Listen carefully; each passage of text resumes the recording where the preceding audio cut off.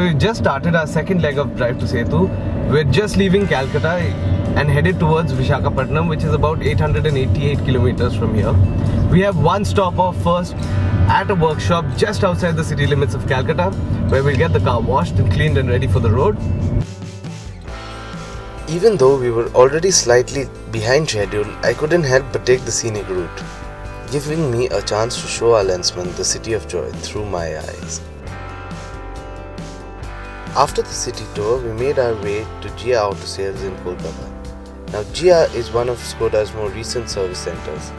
Apart from the gargantuan facility, every piece of equipment in the facility is state of the art.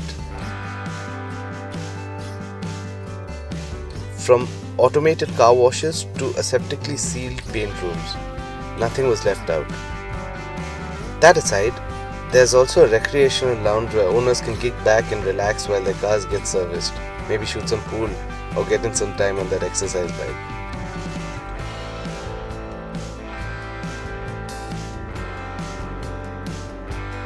After a quick wash, it was time for us to hit the road again and say goodbye to Gia and Kolkata. But first, a much needed fuel up. We still had 800 kilometers to go to Vizag, and our sightseeing gallivant meant that we were covering most of those 800 kilometers through the night. We did into Vizag by the morning and even managed to get some sleep.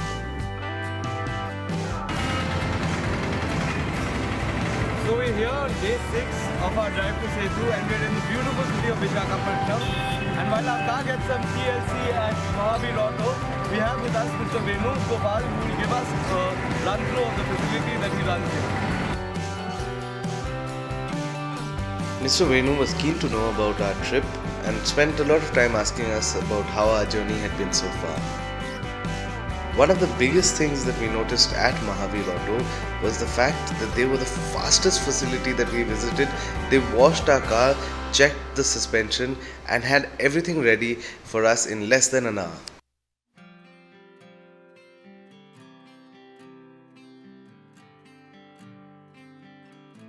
So we've just left Visakhapatnam behind. The sky is overcast, the sun is setting. We have about 600 kilometers to go to Chennai. Quite frankly, it looks like we're in for an all-nighter, whereas Team West has already reached their hotel rooms in Cochin and are probably chilling right now.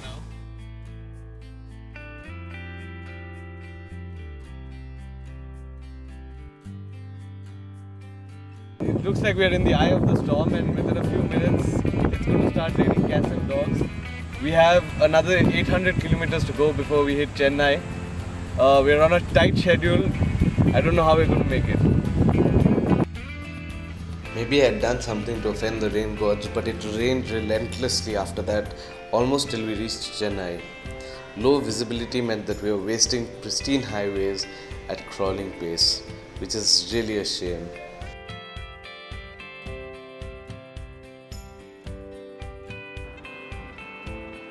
We're here at Gurudev Motors in Madurai, our last stop before we head to Kanyakumari. We have with us Mr. Wajid, who will show us the facilities that they have here. The manager there, Wajid, was eager to show us the facility and explain to us how things get done there. Even though Madurai is still a growing city, it was pleasant to see the sheer size of Skoda's presence there. All types of cars, Skoda cars, especially the old Octavias and old Superbs and Fabias. Still we are continuing with the service. Spares is also regularly available. In terms of, we don't have a spare, just hardly 24 hours for us to get any kind of spare. That's one more advantage, that we, Gurudev Motors, is situated at the 6 branches. We are having 6 branches entire Tamil Nadu. So we have a flexibility of spares. So whatever the spares is not available, max of 24 hours to 48 hours will reach us. With Madurai behind us, we set our sights on the Cape. It was another few hundred kilometers away, but we had barely gotten any sleep on the way and our nerves were beginning to fray. We finally made it into Kanyakumari.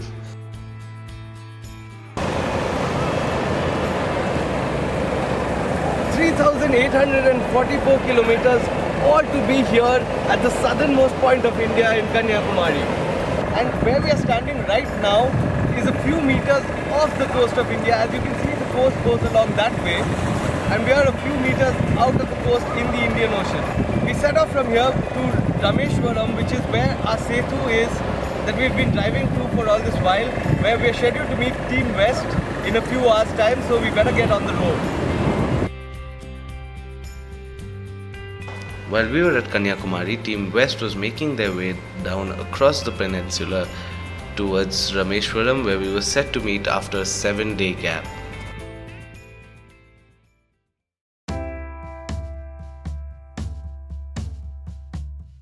The next morning, both teams together, we awoke to the sun rising literally off the tip of the nation at Rameshwaram, and what a sight it was.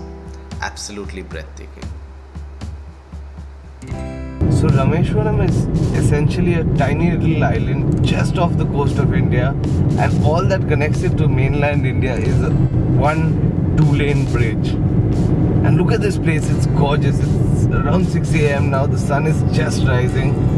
It's one of the most beautiful places I've seen. It's a narrow road that leads to the end. It's been 7 days and more than 3,000 kilometers for both these Skodas, but we finally made it here to the Sethu. Well, the Sethu is actually in that direction, but this is as far as the cars can go. So we dumped the cars there, climbed into a jeep and headed towards the Sethu. Our 3,000 kilometer journey in both the Skodas had been absolutely epic. We saw some of the most beautiful countrysides you can possibly imagine, and it had all been worth it just for those few minutes at the very tip of India.